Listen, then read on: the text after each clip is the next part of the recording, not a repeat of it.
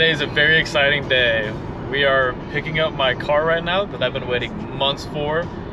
I just got confirmation that it's at my house now, so I'm like jetting over there to get there fast. I want to see it here pretty shortly, and yeah, very excited. All right. Okay. How exciting. I'm so excited. Time to get it pulled off. Oh man, we've been waiting for this day for a minute.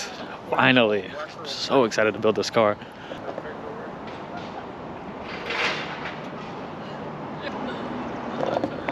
There's something quite special about it too on the inside, so I'll be showing you that here in just a second. Sounds so good. All right, let's go watch it get unloaded real quick. It's cold out here, dude. Here we go.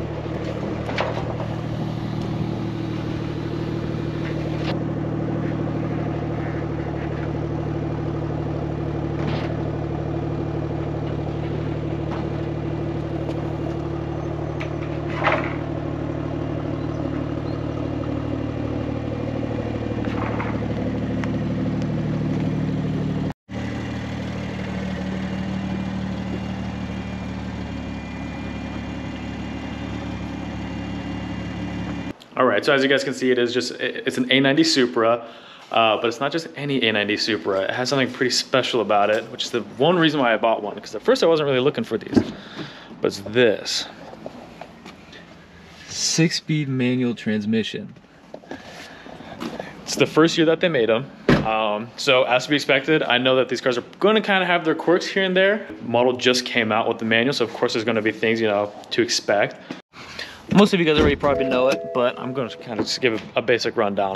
So these cars come with the B58, the twin scroll turbo B58. I forget exactly how the turbo set up, but it's bone stock. The only thing that they had done to it, I think it's called an AWE exhaust. Super simple powertrain, and it's pretty much perfect on what I want to use it for. All right, so good morning. Today we're going to be kind of picking up where I left off. When I originally picked up the car, which is like a couple days ago, I was pretty much left work to go grab it, and I wanted to like do a ton of videos and drive it and give my honest opinions, but I didn't really have the time for that. So today I'm going to be doing a lot more in-depth about what I like about it, what I don't like about it, and just kind of, you know, going over what I didn't really get the chance to go over the other day.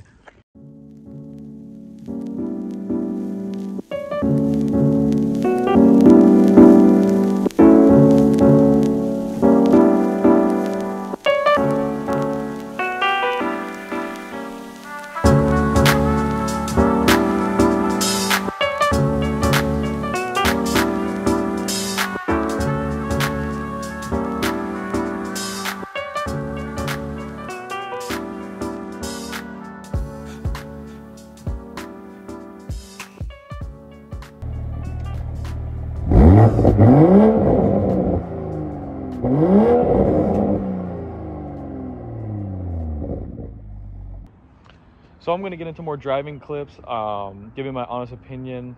I wish I did it the first day I got it, but it is what it is. I was busy. I couldn't really get the chance to do it, so I'm going to do it today. Yeah, I've never really filmed a video like this before. Normally I just do like little like 15-second videos on my TikTok, which will be down in the description, so you can kind of check those out, see my previous build. But yeah, enough of this, enough of the talk. Let's get into it. I'm going to hook up my GoPro right on the windshield and give you my honest opinion about how I like driving it.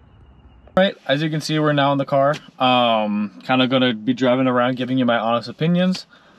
So let's just dive right into it. Let's start it up. So it's pretty much stock. The only thing that the previous owner did before me was he put an AWE, I don't know if it was a catback or just a muffler, but it sounds really nice. It's hard to make a B58 sound bad, right? But it does sound really nice. It's not too loud. I'm pretty sure the downpipe's stock. So I'm sure if you've looked at reviews or people who have driven these cars, specifically the manual, kind of a common thing that everyone says that the transmission's super notchy in the best way. It feels amazing. Like compared to other manual cars I've driven, like a lot of BMWs, for instance, like the newer ones, they feel very, very rubbery. This one feels very notchy. Toyota did their own thing with it. Correct me if I'm wrong, I'm pretty sure they took the tranny out of the Z4. could be wrong. The manual one had a 2.0 or something. They took it, they fine-tuned it, did their things, and it feels incredible. Correct me if I'm wrong, because I don't think what I said was right, but I think it was something like along those lines. Before this car, I had a DCT F82. Driving wise compared, this feels much like very similar to not that car like really at all, but very close to like an M2 competition like the F87s. It obviously it's a smaller car. It's incredibly nimble, but yeah, it feels super light. It's bone stock, so I haven't really, you know, driving around on a day-to-day basis, it's incredibly comfortable. I'm not the biggest guy ever. I'm only 5'8". I weigh like 155. So I'm not tall. I know taller people like have a really tough time getting into the car, but thankfully since I'm not super tall, it is very comfortable.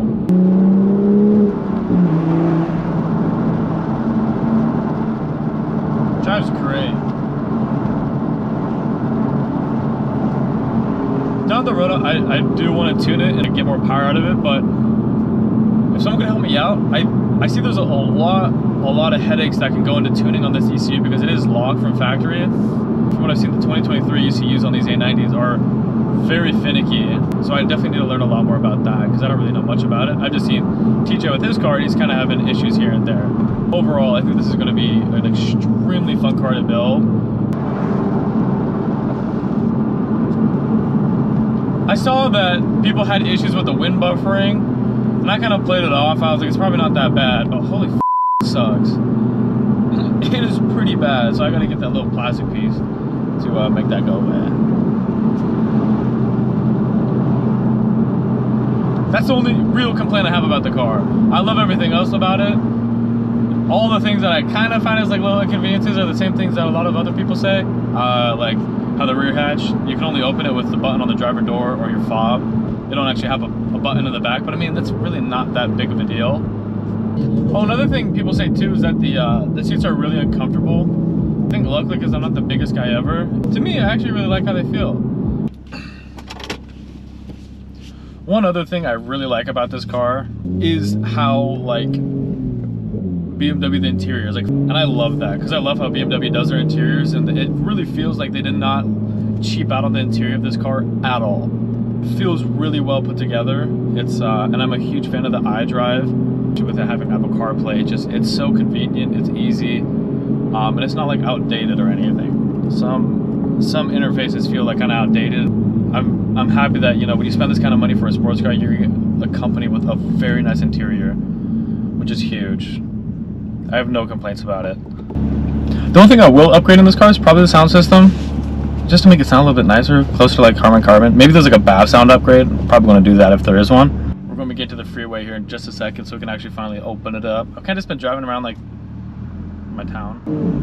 This exhaust sounds incredible. The AWE, I'm going to be pulling it off, but for the meantime, it sounds amazing. I know it's hard to make a B58 sound bad. They naturally just sound really, really good. But this exhaust sounds great. I'm not sure if the downpipe is stock or not, but maybe that is affecting it. The auto rev match is so convenient for a day-to-day basis. However Toyota did the transmission, they did an amazing job. It feels incredible.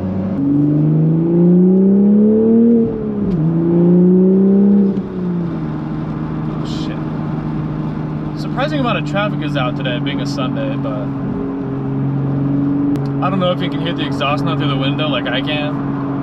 I have no idea how good this mic is, but it sounds amazing.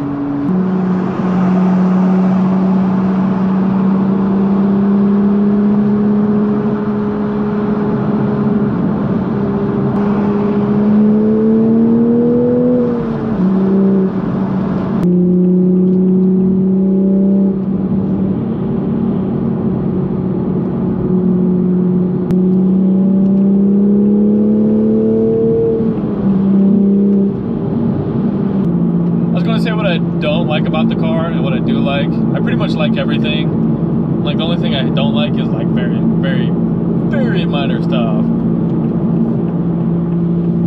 Like the button. Who really even cares about that? Just use your fob. It's more convenient anyways. I don't even remember the other thing I said. I just love driving this car. It sounds great. It drives great. I'm happy I bought one. I'm happy I also did not drive one before buying it, because it made the whole kind of experience very like, not surreal, that's a little bit dramatic, I don't know. I'm going to be filming here pretty soon about installing one of the parts that's already on the way for the car. So that'll be pretty fun. I'm looking forward to that. I've been wanting to make YouTube videos for a very long time. I'm glad that I did like TikTok videos and stuff of my, my M4. But I feel like the timing is perfect for the Supra and for this build and for like the whole vision of everything I want to do. I feel like it's like perfect.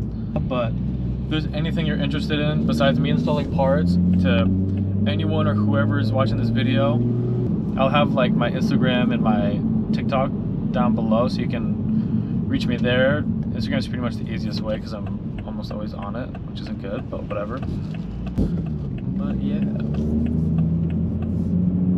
I'm really looking forward to recording my videos. This should be a good time, and whoever's watching, I greatly appreciate you taking the time to watch the video, and I'll see you next time.